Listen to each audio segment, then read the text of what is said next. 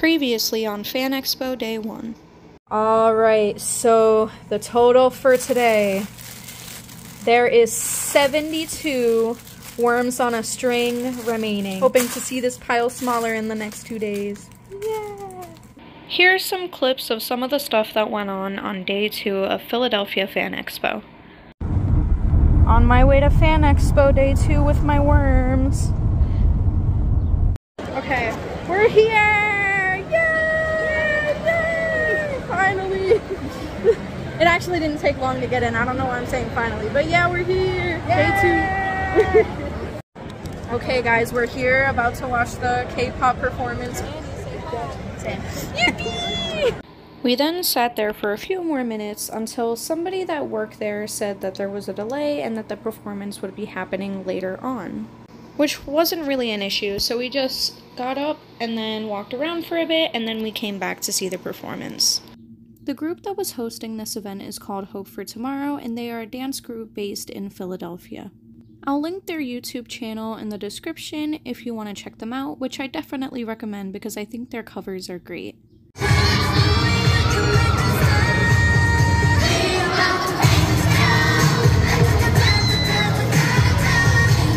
I really enjoyed this event, and it was nice to get to see them dance live.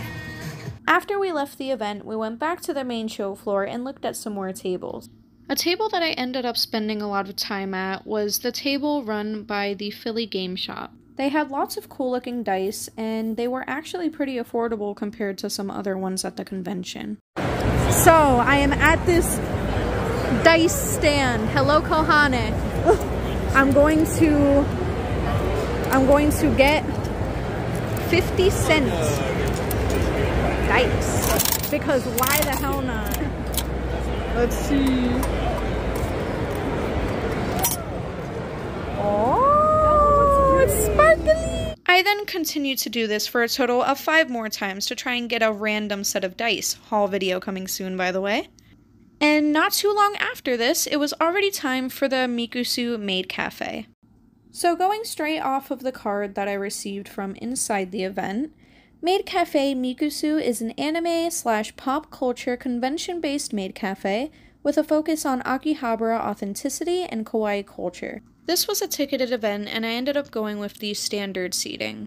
The standard seats come with your choice of coffee, tea, or water, and it also comes with a small gift from the maids as well. Here's a short video of their introduction since we weren't allowed to record past the beginning of the event. We are Maid Cafe Mikusu. Press start to play.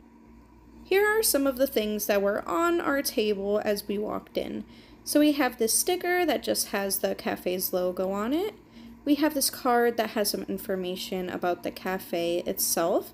And then we also have this photo card of one of the maids. I got one of Maid Taiga. And then I also got a little packet of candy as well. This event was definitely not what I thought it was going to be like, but in the best way possible. I had such a good time, and I'd 100% get tickets to go again if I have the chance to. If you yourself are a lover of chaos, I'd give this experience a try. So yeah, that's basically all the things that I did on Day 2 of Philadelphia FanExpo. Alright, so we just left FanExpo Day 2. It was pretty good! Yeah! Oh my god! I can't wait to be on tomorrow, because apparently there's gonna be all the Project Sekai fans showing up. So yeah. There's gonna be a Wonderlands performance! Yeah! Oh my god, I can't wait. Okay, I will see you at the beginning of Day 3. Goodbye. This bag that once held 100 worms is empty after 2 days. So I ordered another one and hopefully it gets here on time for tomorrow on Day 3 and I could give out more. Yay!